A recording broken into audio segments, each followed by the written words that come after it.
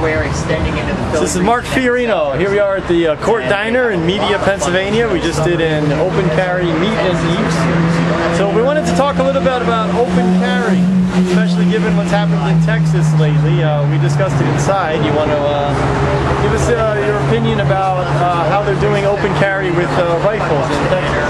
Well, open carry is generally considered to be the exercise of a right that really should not be alienated or should not be infringed. And the problem that they're running into in Texas is that they don't have the right to open carry their sidearms, their self-defense weapons. As a result, they're forced to try and raise awareness using long arms, and I stand behind them 100% as long as there's a little bit of a spin or a little bit of actual PR taking place afterwards to help to spread the awareness and get the correct information out, so that you don't just leave it open for anybody else to go ahead and define it as they please.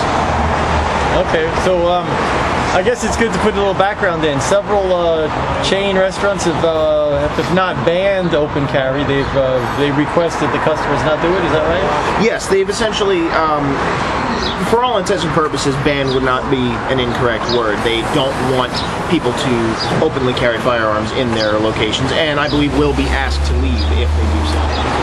Like what we did today, you reached out to the Court Diner before we came, right? Yes, the Court Diner here is very familiar with me. They're very familiar with open carry. They have no problem with it. Every time the thought comes up to do a Delaware County event, we bring it here. They really like having us around. The thing about doing these kinds of events is that there's a couple key phases before and after an open carry get-together. If you don't reach out to folks and you surprise them when you show up, you're much more likely to have a negative response. Also, after the event is over and you've raised some awareness and opened a few eyes in the area, it's nice to be able to sit around and tell them, this is what we're trying to accomplish. This is why we're doing what we're doing today, because we're trying to affect this change and we think it will be better for everybody in the long run. The problem that I have noticed about the Texas group is just that I feel like there's an effective way to do things and a counterproductive way to do things. And having looked at it from the outside and not being someone in Texas seeing the change that's actually happening, it doesn't really seem as though they took enough time to stop and look at that. But recently, having talked to some of the guys from Texas, they have stopped and stepped back and looked at what they were doing to analyze if they were going about it the most effective way possible. Okay. What about reaction from Pennsylvania, especially Pennsylvanians, especially anti-gun groups? Have they said anything or done anything about any of your open carry? The biggest thing that I've had is a couple of looks and a couple of questions of, are you guys cops? Around here, in the Philadelphia area, in Pennsylvania, open carry's gotten quite a bit of notoriety over the past few years. So as a result, it's become normalized.